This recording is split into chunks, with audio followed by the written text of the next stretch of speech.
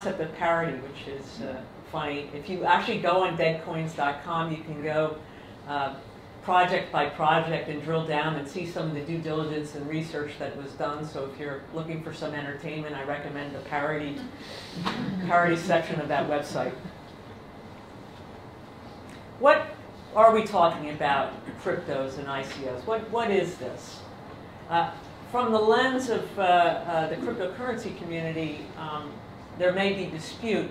From the standpoint of regulators, and I'll use the U.S. as an illustration of this because the U.S. has fragmentation from a regulatory standpoint, and that fragmentation has actually been represented in how the regulators have looked at the phenomenon of cryptocurrencies and ICOs and what it is that they've labeled, how they've dealt with them, the direction they seem to be taking.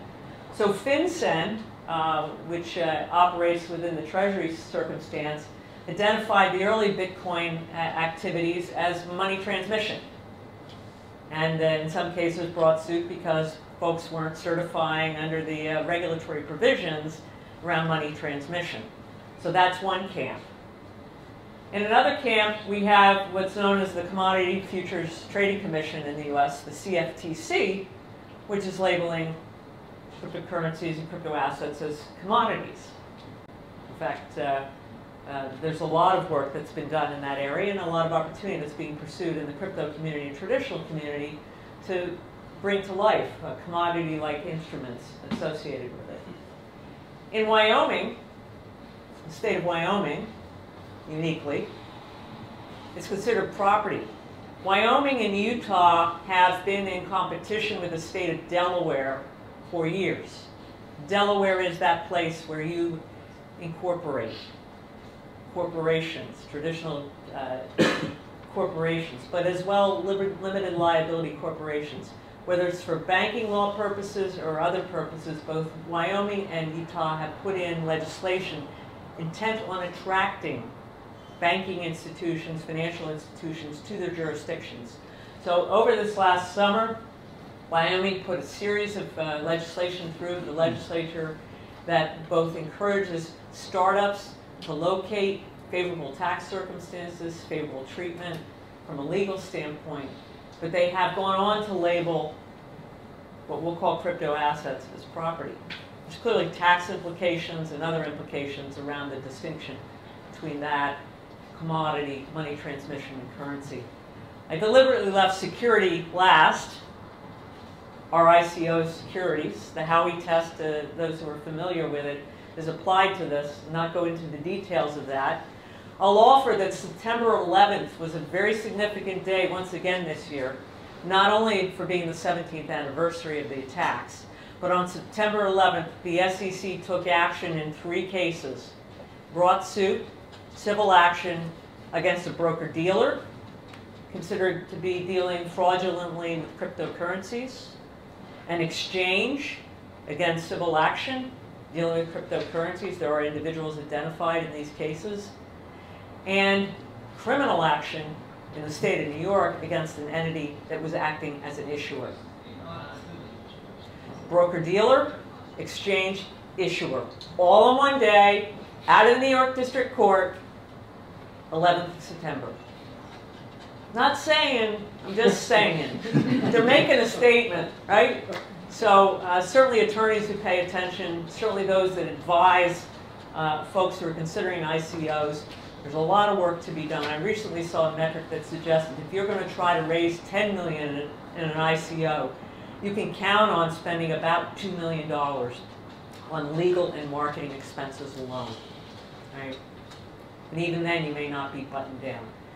The larger picture here is that there is, and this is not new to cryptocurrencies, there is jurisdictional arbitrage going on, folks, jurisdictional tourism going on, where folks are looking to find locations like Zug, like Malta, like Singapore, where they can locate their ICO and feel they are protected from regulators that are aggressive.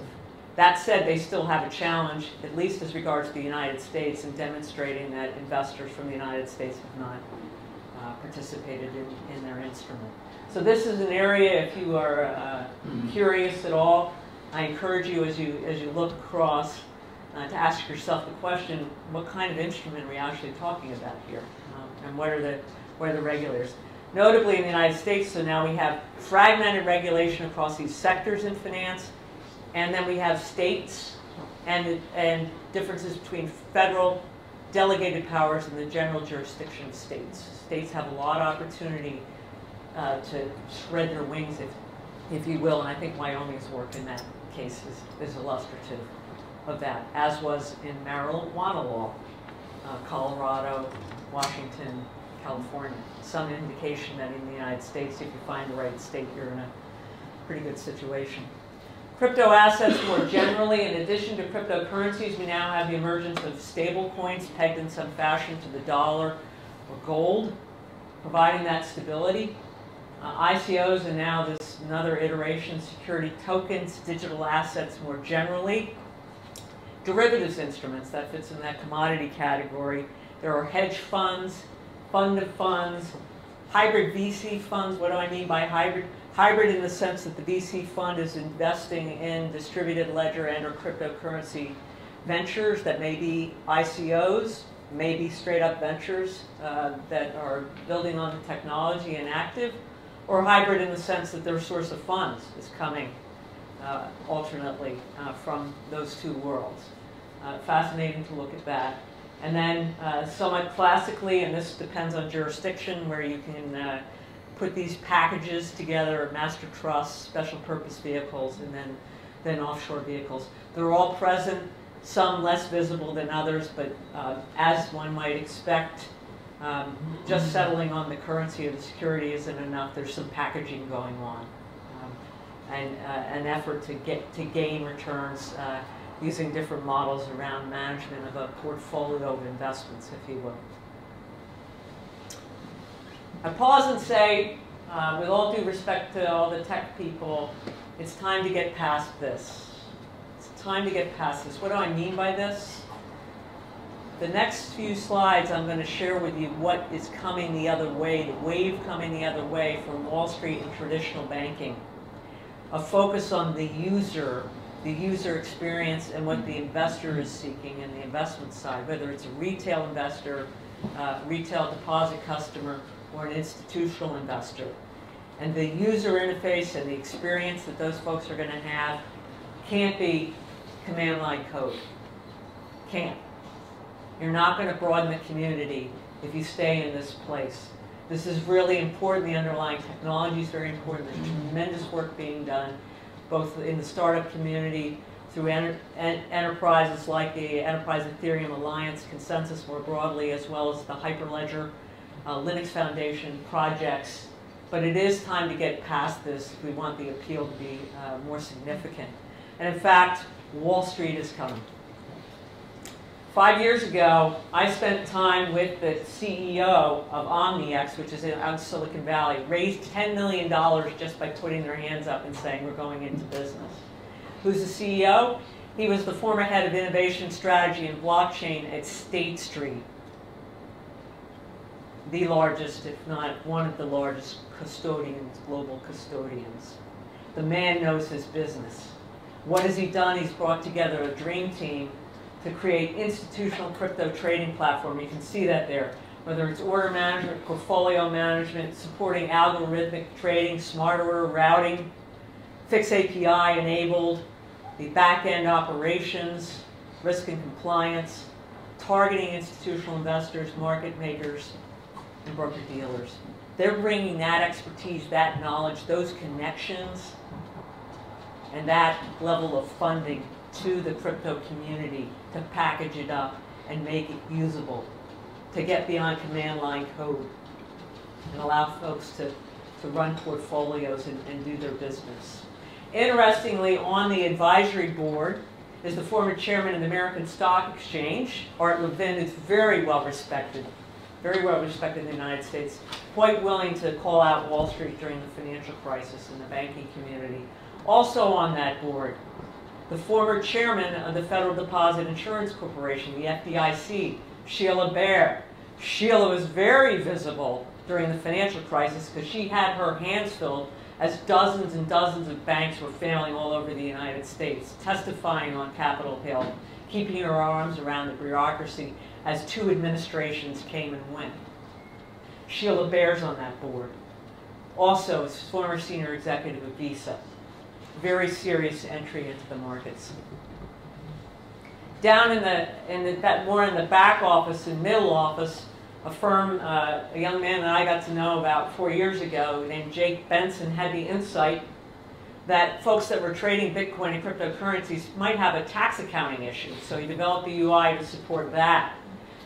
Jake came into our shop about 3.5 years ago, met with our executive team. He managed to attract the head of blockchain technology from PwC to become his chief commercial officer. They have more business than they know what to do with. Hundreds of institutions from around the globe, $25 million in VC funding from strong investors, including corporate investors. And what are they offering? They're going to be aggregating data and information across currencies as well as with traditional assets to give you that financial and operational data that you would want. They have a concept of crypto asset reference data that they're working. The tax accounting is still a piece, as performance accounting. And they are working on, and as they should, I think, a strong insight, some means by which to continuously monitor the distributed ledger, whatever the client happens to be on, to provide information for information systems auditors. Because clearly that's a part of the picture. Can I rely on the network? What is the behavior of the network? And underneath the covers, what's going on here around the validation of the transactions, the consensus mechanisms, and the like. So LibreTech. Another plug for Scott Chain. Jeremy Drain, the Chief Commercial Officer for LibreTech, is going to be coming to Scott Chain. He'll speak on a panel about enterprise challenges in implementing distributed ledger technology, and then he will spend some time after that panel talking about just this, operationalizing the crypto asset ecosystem and what they're doing. I'm really looking forward to that. They're quite an interesting company. But that's all institutional. Why should you really be concerned? Who recognizes this? Back. I can say it right, yes. Backed. Just announced in early August. Proposes to buy, sell, store, provide custody for digital assets, including one-day physical delivery of Bitcoin. I'm not sure what that means quite yet. Really not sure. I've got my phone somewhere here. That's standing in front of the CFTC right now, actually approval on that. This is fascinating because backed actually is ICE. ICE is the holding company entity that gets started in futures, bond trading, and the like, owns the New York Stock Exchange, owns the London Stock Exchange, gets 50% of its revenues from pricing and analytics, another 20% from exchange data, and another 20% from networking. Do you think they know technology? Do you think they perhaps thought they had an existential risk around where trading was going to go? It's interesting. Jeff Scheffler, who is the Spectre, it's pronounced his name properly, said 2 years ago he wasn't convinced that there was a place in financial services and industry for blockchain technology. And here's the announcement. And I'm going to read to you what it is that the CEO of Bakkt said and was quoted around the efficiency, the transparency, the liquidity, the price discovery that they're going to be able to offer.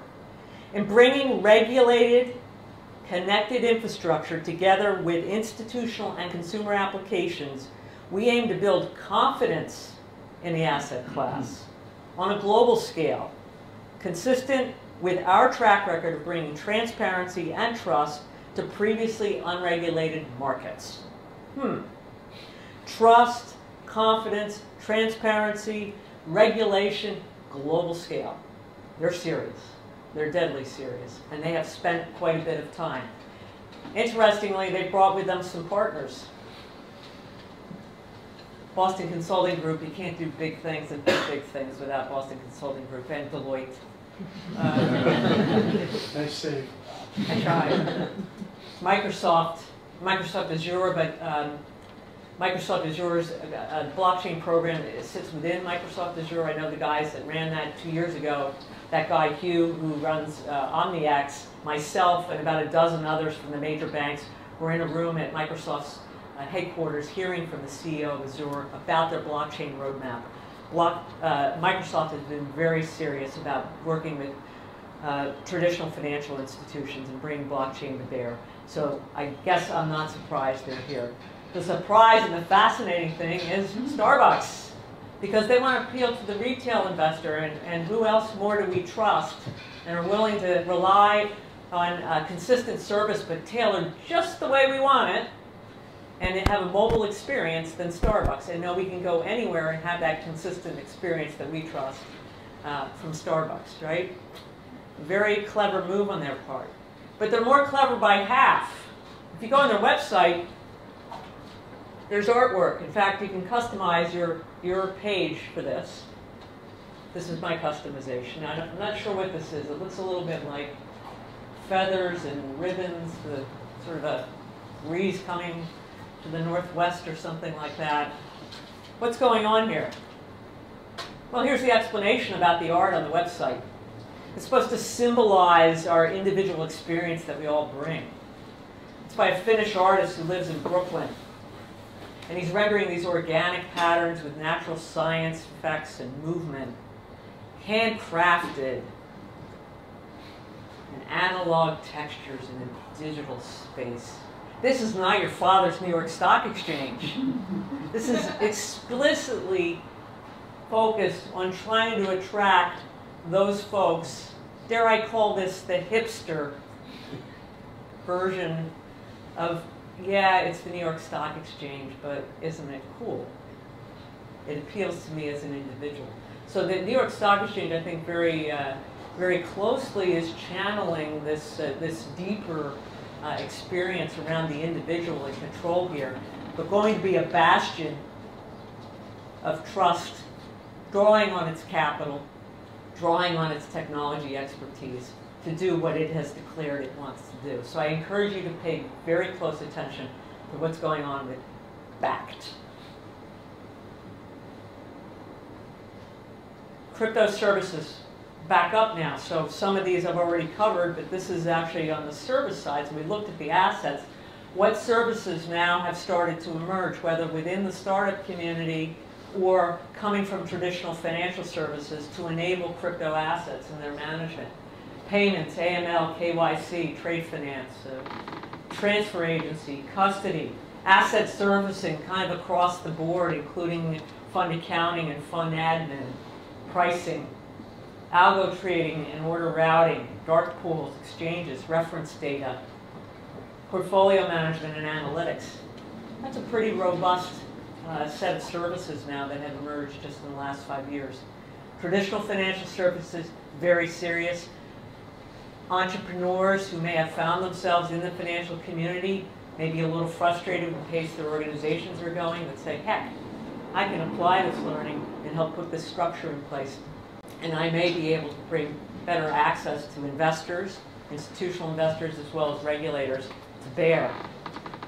Fascinating to see. So this is why I say parallel universes are emerging.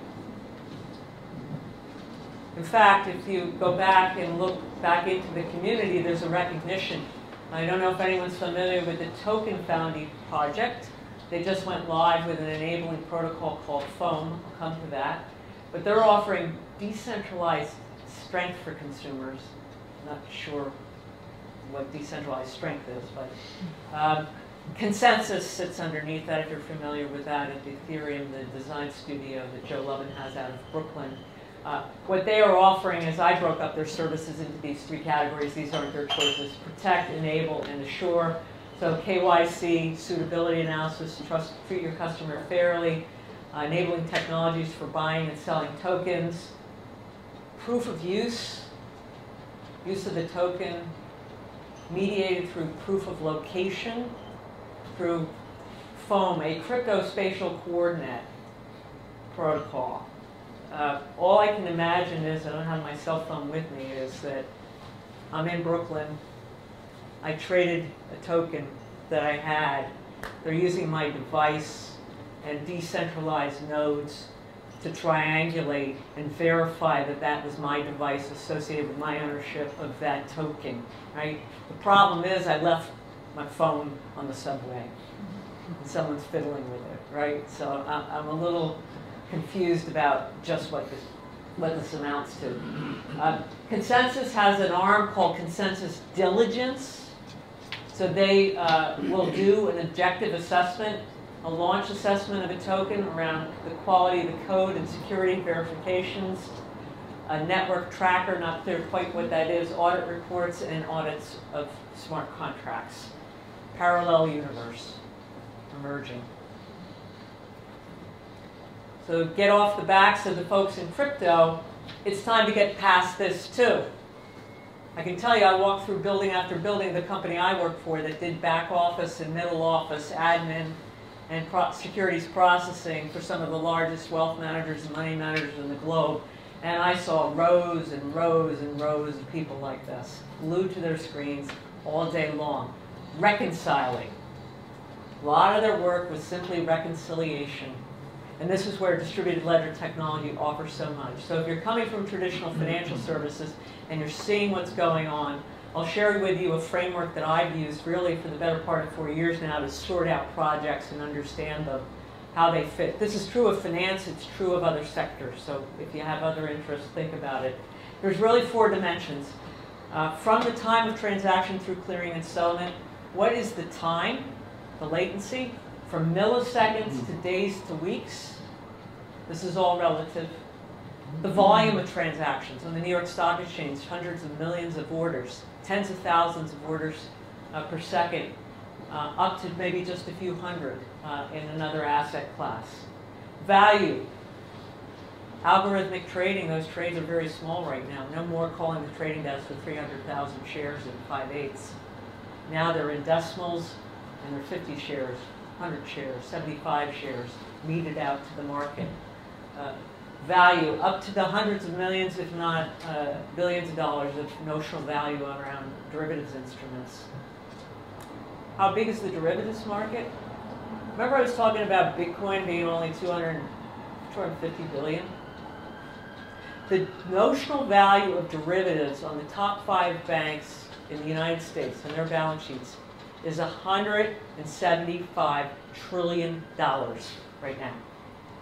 175 trillion. We'll not talk about whether that's a bubble or not.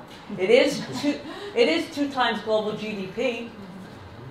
So we got Bitcoin down here with 111 billion valuation, down from over 300 billion. We have the 175 trillion of derivatives instruments up here in this upper right-hand corner. They have to hold capital associated with that, right? They have to hold capital. So why has Wall Street been so aggressive? Efficiency and productivity gains are clearly an area of interest, that reconciliation work. But importantly, counterparty risk. If I have a derivative instruments and derivatives exposure, I have to hold capital against that based on models that I've developed. And I have to defend those with a regulator or an examiner. If I'm able to demonstrate that I can take friction out of the pricing of the 2 sides of the derivatives trade and exchange cash and collateral on a near real-time basis, arguably my model, my evaluation, my stress scenarios for that trade would suggest that I don't need as much capital to be held against that. That is why Wall Street has been so aggressively chasing this. That is why R3, besides the payments and the other side of this, attracted a lot of attention and interest from some of the major banks, and why they've gone off and done their own thing. Because there will be some competitive advantage if they can introduce into their business, into their operations, significant advances in the use of distributed ledger technology to bring down the capital requirements, which boosts return. There's a lot of money on the table. Wall Street is the frontier, the saloon. In the saloon, everybody's looked one another in the eye and decided it's time to go our way. So if you take a look at the various use cases, down in that lower left corner are equity trades, extremely high volume, 3 years ago, 4 years ago, when I first started doing this, I used to say this could pose existential risk to the New York Stock Exchange, to the London Stock Exchange, to the DTCC in the United States. Well, guess what? They woke up. They're doing something. And in the upper right, as I just referred, derivatives.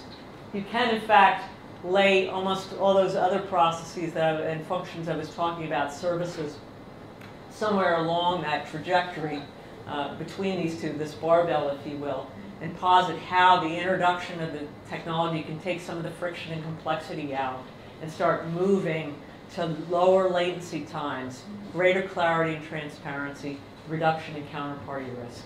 So yes, it is time for this too to pass, those rows and rows of folks that are simply reconciling, whether it's on a daily to get that NAV, a monthly basis, quarterly basis, tied to tax years and year end. That friction is going to come out of the business. I promised I would give you some idea of the things I'm paying attention to on the side now as well, watching and exploring. There is some work that's been done. Not much has surfaced thus far, but I think as things mature, we're going to start asking ourselves about crypto assets broadly. I showed you a variety of asset classes there, and their correlations to traditional asset classes. To what extent will they provide diversification as introduced into portfolios? Meaningful diversification with lower correlations, particularly under times of stress. I have a strong conviction that the folks at JP Morgan and Goldman Sachs have been busily monitoring what's been going on and are already building models to evaluate, test, back test, and predict the behavior and dipping their feet in.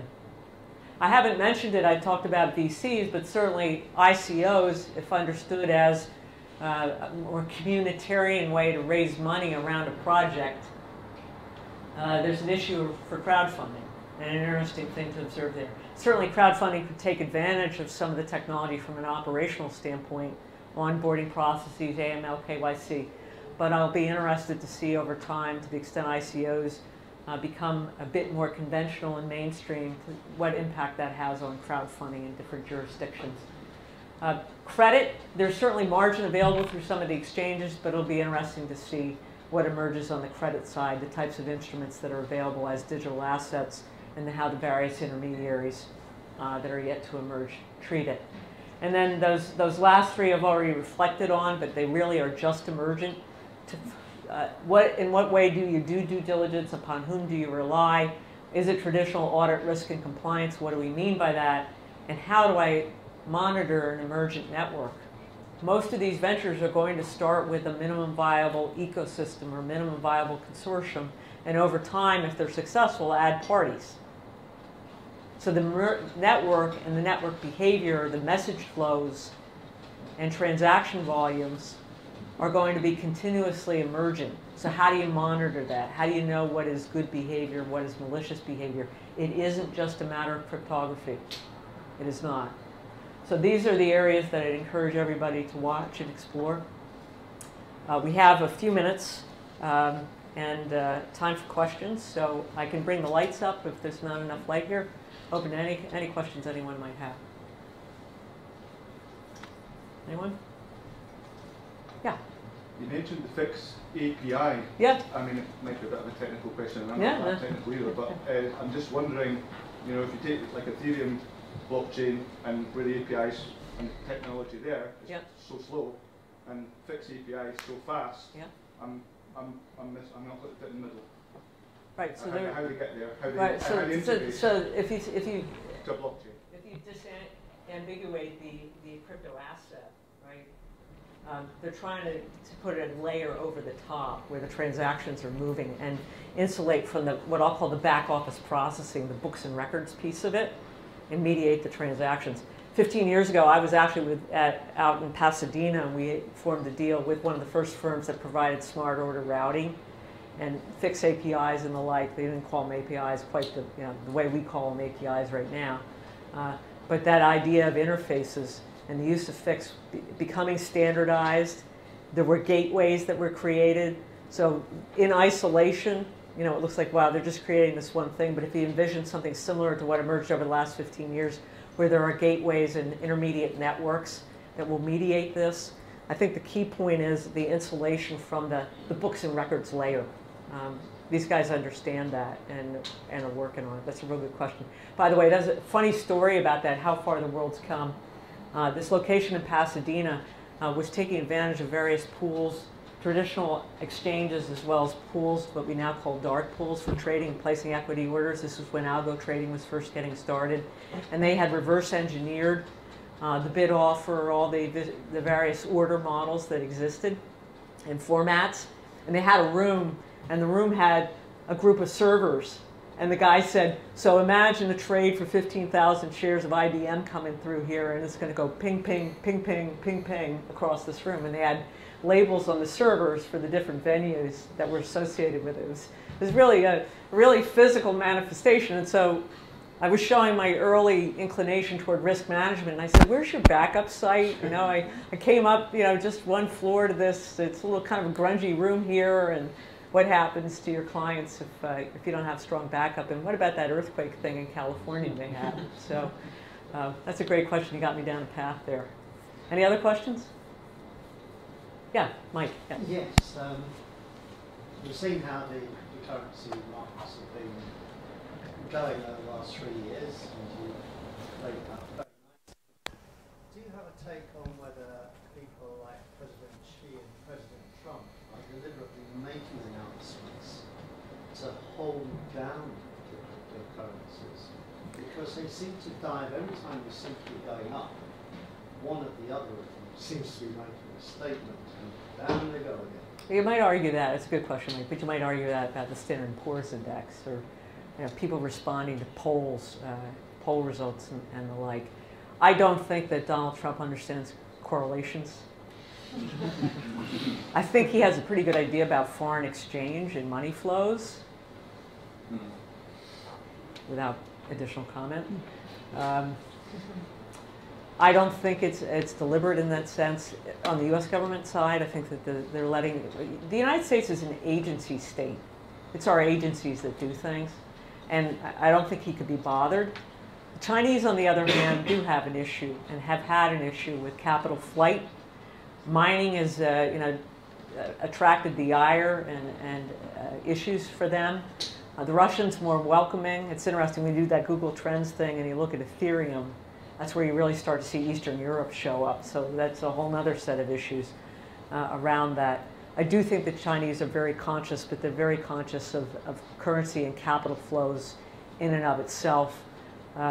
Likewise, they understand that to the extent they get their arms around this technology more broadly in the context of their surveillance state, if I can call it that there's elements of this that are outside of the ken of their mandate as they see it, and the way that they run that country, and what they understand their mandate on behalf of the Chinese people. We can agree or disagree with that, but if you ask me of the two, I would say that potentially he has, potentially look at it from time to time. I don't think he's going on CoinDesk and much more than that. Anyone else with questions? Yeah. Is it right that when I will buy Bitcoin in the USA, and the value appreciate, and I will buy with this Bitcoin a bottle of milk, I have to pay income tax? So there is a capital gain tax, and it is not important if I sell the Bitcoin against fiat or if I sell the Bitcoin against a normal good. So is this right? Because I read this in the... Well, there's make a distinction between income tax and capital gains tax. They all sit within capital gain tax. Sorry. Well, it's interesting. The gentleman who succeeded me as head of blockchain at the financial services firm I work with considered himself a Bitcoin maximalist, and he actually had some Bitcoin that he used as part of his down payment on a house he purchased just a year and a half ago. A substantial amount of money that his bank took. And my first question was, Rich, do you know what the tax consequences are? Are they going to treat that as a capital gain? Or is that income? Or he said, I don't know. I don't know. And it depends on what you disclose to the IRS. One of our greatest Chief Justices said, you have no responsibility to give them the maximum of what the IRS might be doing in theory. Said another way, if the IRS figures out, comes chasing, they may start to have some rulings. No one has asked for private rulings from the IRS on this treatment, and it really is within the purview of the Treasury more broadly, and ultimately the Congress. There is this play between compliance and regulation from the agency state and the agencies that apply, how they understand their mandate and enforce the law, and the influence on policy making. And this is true not just in finance, this is going to be true across sectors. When you think about the application of this technology in areas like food and food safety, healthcare, transport, the environment, I believe that regulators are going to have not only greater assurance about the data they're looking at, but data and evidence that may influence how they think about the existing framework of regulations and regulatory specifics. Things they ask for that they really don't need anymore and insist on, that's really paperwork.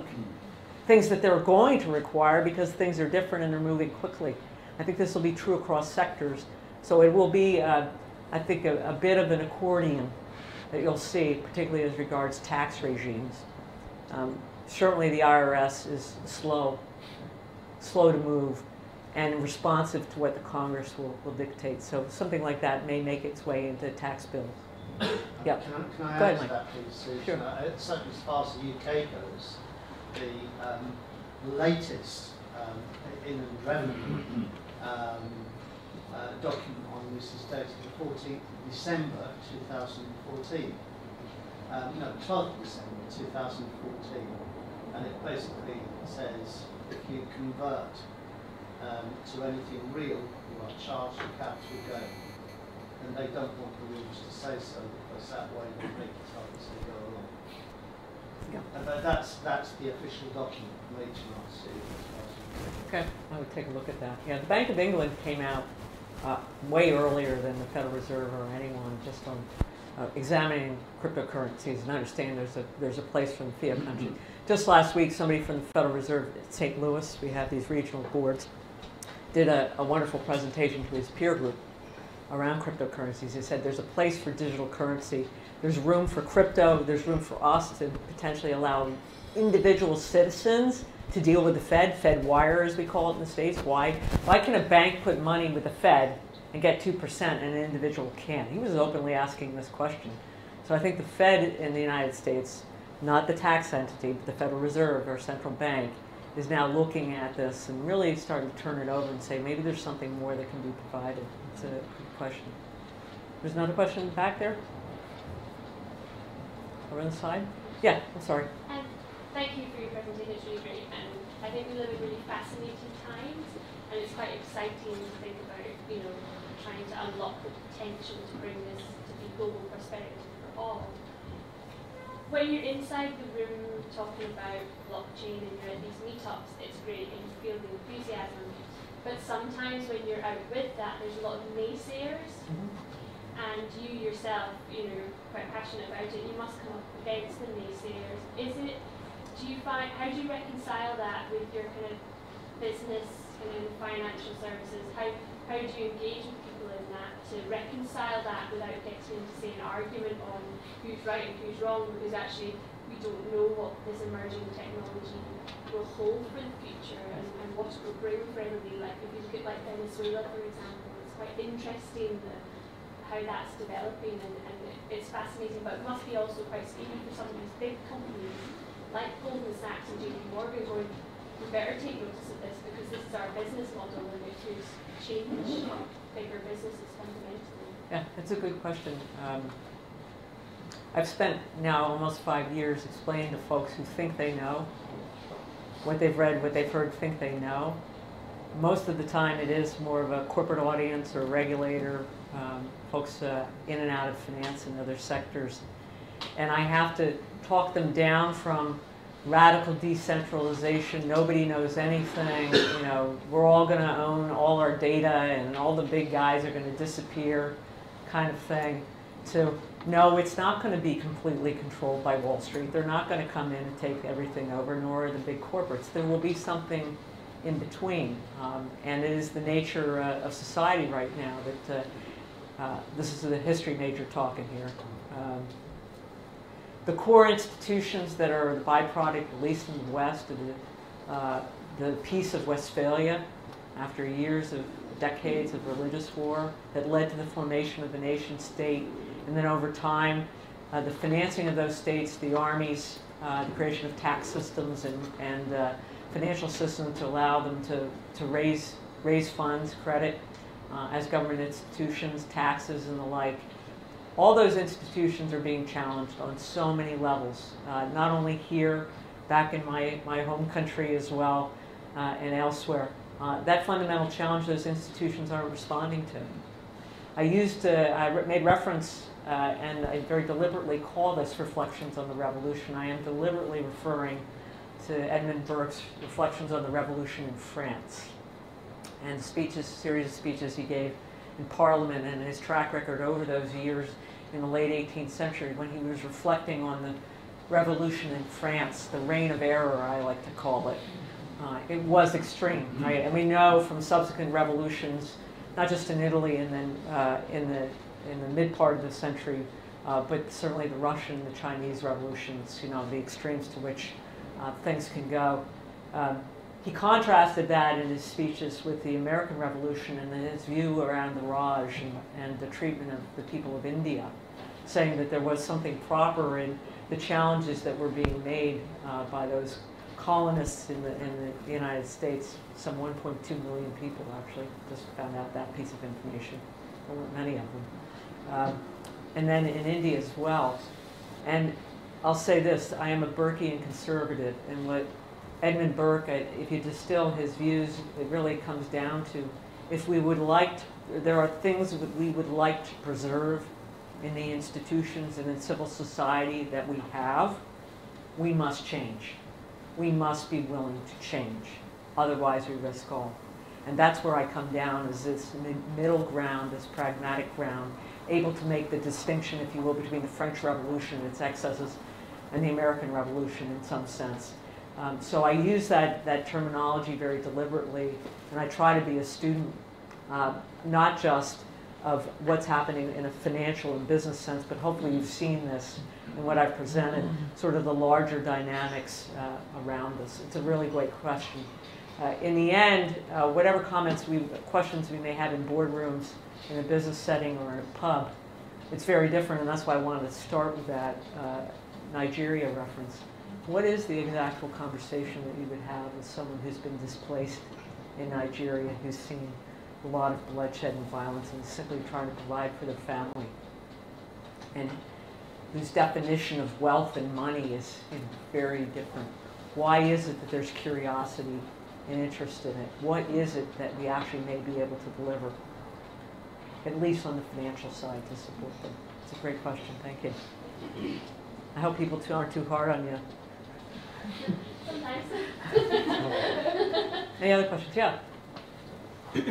I've come from a financial services background. From my research, I seem to understand, like, people are aware of this technology as blockchain. They're doing their own research with their own partners, like an asset management firm partnering with their own custodian, trying to form that blockchain. Yeah. Mm-hmm. But do you think there is a kind of a skeptical mindset to do with this traditional banks as such, like these custodians, who think like the replacement of technologies like SWIFT by blockchain would probably eliminate them from the business, and because of that, they're kind of holding back investing in that technology? If you understand these large institutions, they are a maze of corporate labyrinth and many different little principalities. Yeah. So any different business line executive is going to be looking at their P&L and what they're supposed to deliver and what time horizon is meaningful. And that time horizon is probably 3 to 5 years at most. If they are young and aggressive or middle-aged and aggressive, they're already thinking about that next job, either in their business line or more broadly. The change that would be contemplated in the legacy systems, and I know because I had this conversation, right? We had mainframe systems, we had distributed systems, we were developing a front to back wealth management capabilities, straight through processing from client setup and trade to reporting. The technology implications are significant, so you're going to get a lot of questions about that. I don't even think you want to have the technology conversation. You want to have the commercial conversation. What is the business model? How do we make money? And that's where you run into resistance. The other observation I have, which is more of an innovation within financial services challenge, and again goes to the inertia that you're referring to. Where does the innovation coming from? If it's coming from within a business line, then it's probably more incremental to their business, right? Here's where I stand competitively. This is what my clients are looking for. I want to add value. This is what we get paid for. Incremental innovation.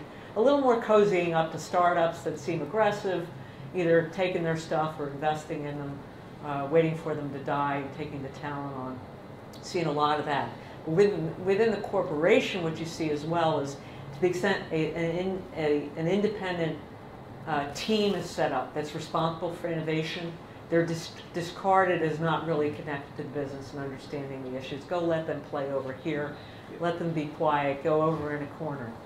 It takes a special organization, and there's one in this town that's able to get beyond that, and that's a leadership issue. That's a leadership statement to get at it and say, no, we're going to find a way. It is a strategic imperative for our business.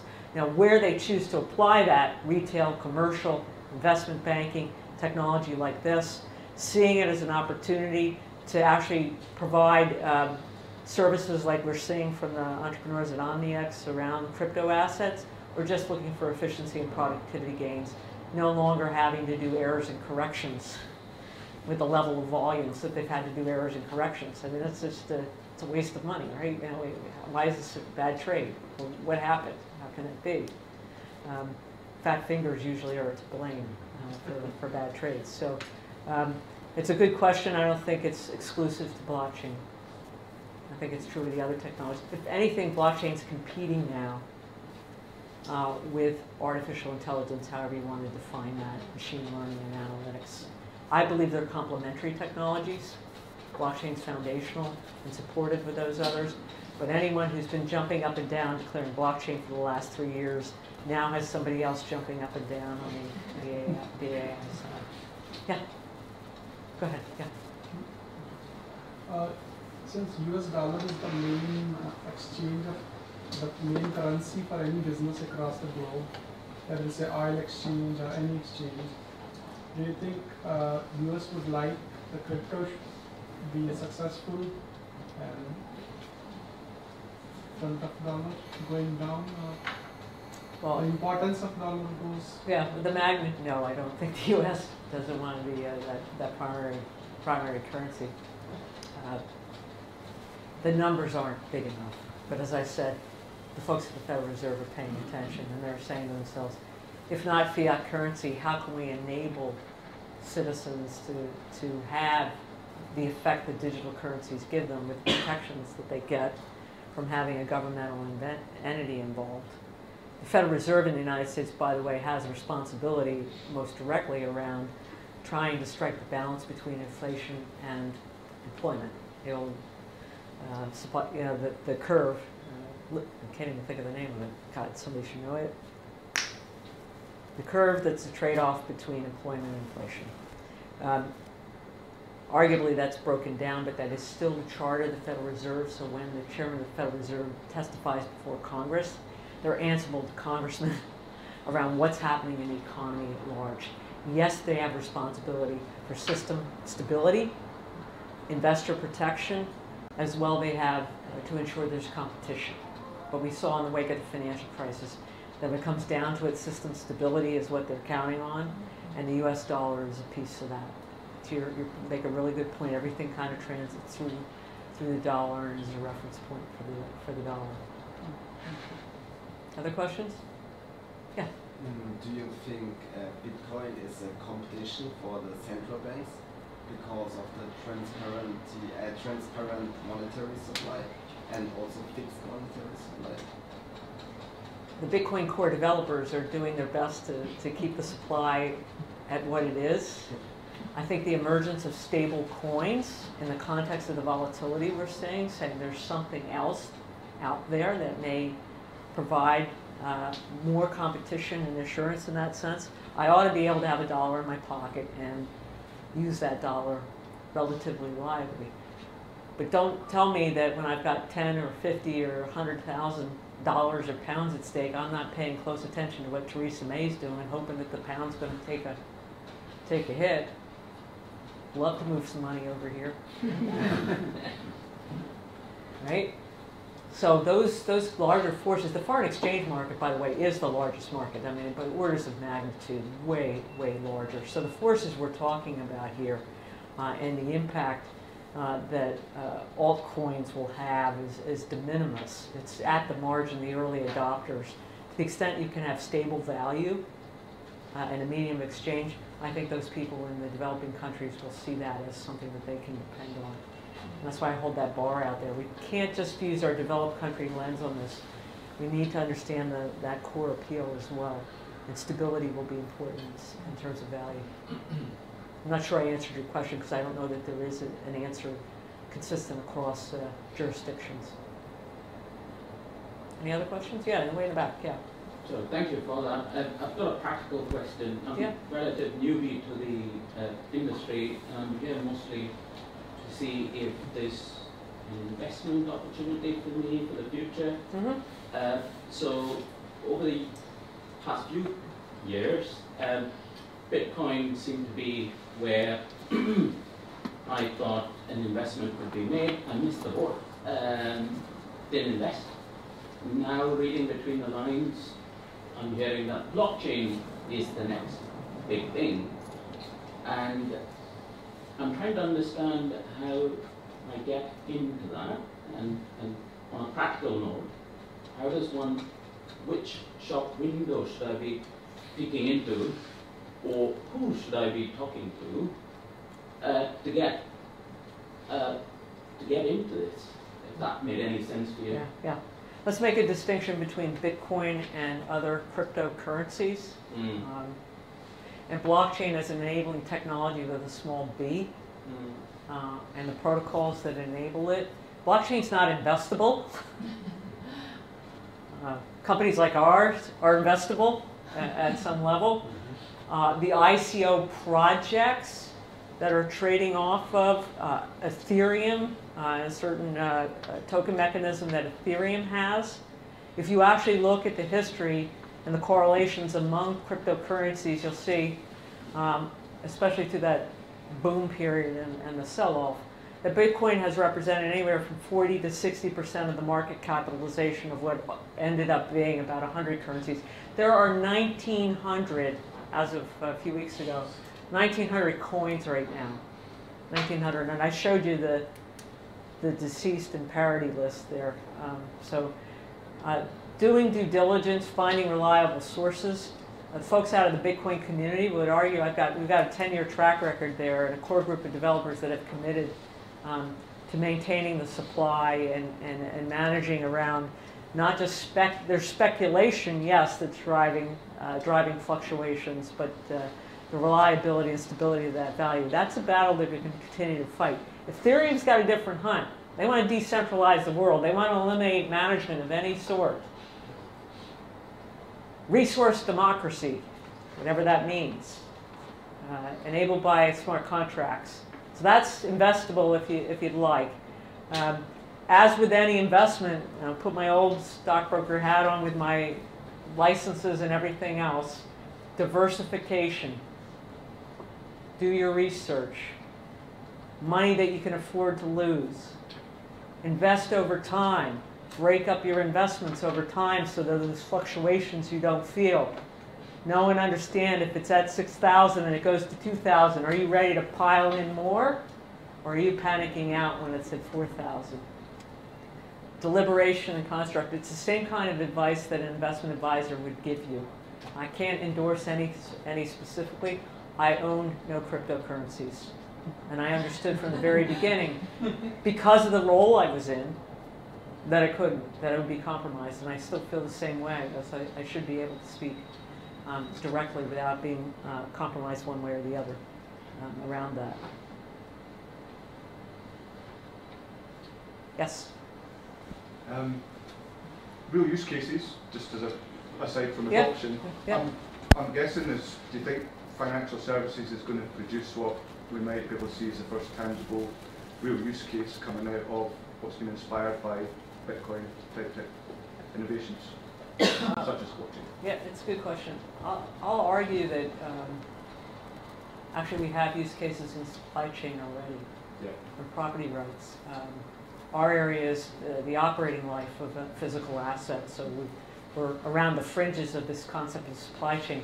But the idea of multiple parties over time providing traceability, verifiability, and auditability of the provenance of a physical asset as it moves through its supply chain in some context, whether it's a commercial context and the contractual provisions around that, a regulatory context, a legal context, supply chain use cases seem to have caught wind.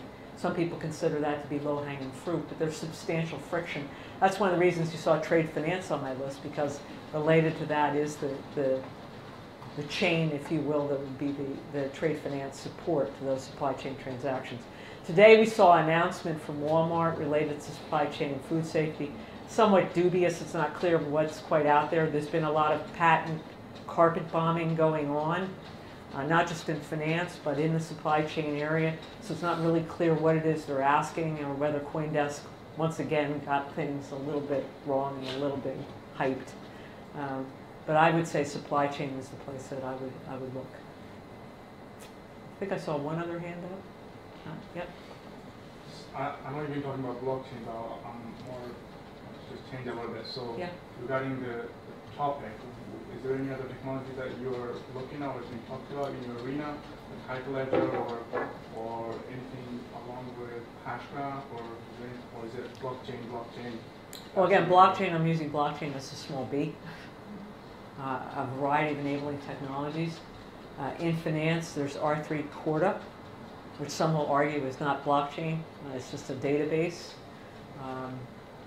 When you start to look at the reference architecture there, and start to work your way up from the shared ledger, what the permissioning is, and then up to consensus mechanisms, you start to see a real combat going on, I think, right now among enterprise Ethereum interested projects, R3 Corda, and Hyperledger. Hyperledger has most prominently Hyperledger Fabric, which came largely through the financial services community, donated by Digital Asset, I believe, into the Linux Foundation's Hyperledger project. And Hyperledger Sawtooth, originally Sawtooth Lake from Intel, that explicitly designed around enabling IoT. So we're talking, I talked about New York Stock Exchange and tens of thousands of transactions per minute in terms of orders, or per second.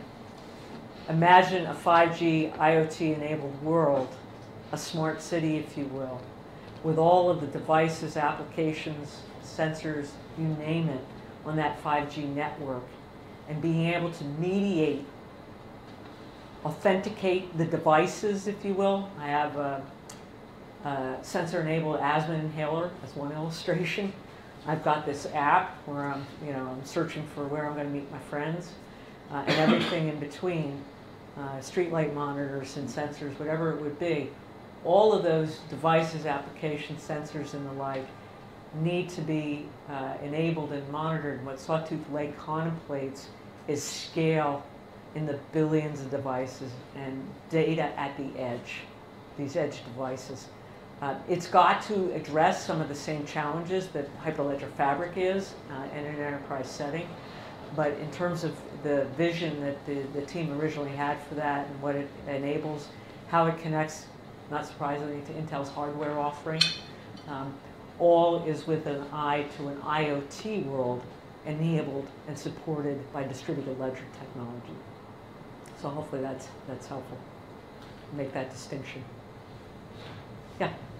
There's also a lot of innovation going on in terms of wallets, for example, hierarchical, deterministical wallets. What do you think about this? The wallets where you can contain your cryptocurrencies. So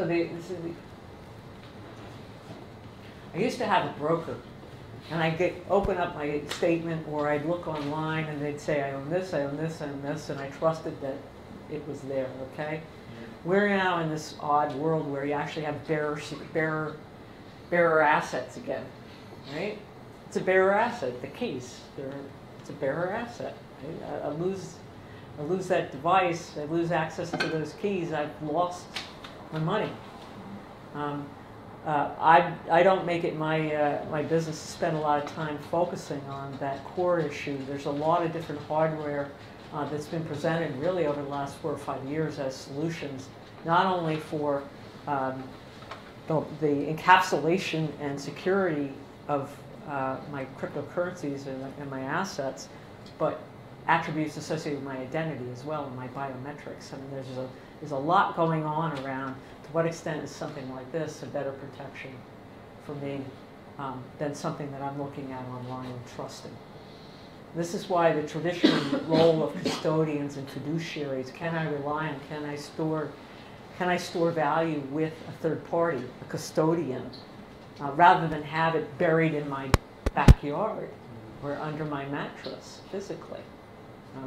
There's an odd conflict within the community about what it wants to enable, what it can enable, where there's opportunity. There will definitely be a market for people who want to have that kind of cool stuff that they can point to. I'm not that person. I'm not that person. Any other questions? I'm mindful it's getting late. Good. Well, thank you very much. I really appreciate your interest.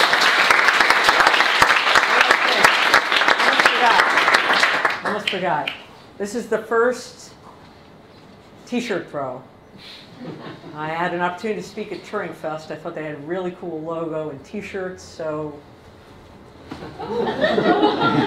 winner.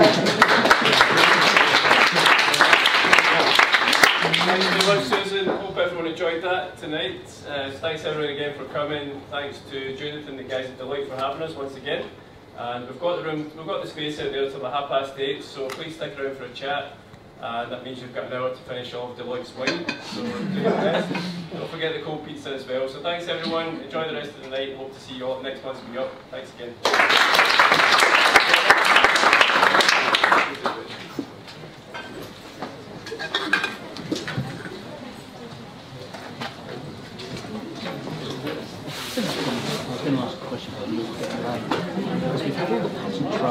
Everything. She just mentioned every American company under the sun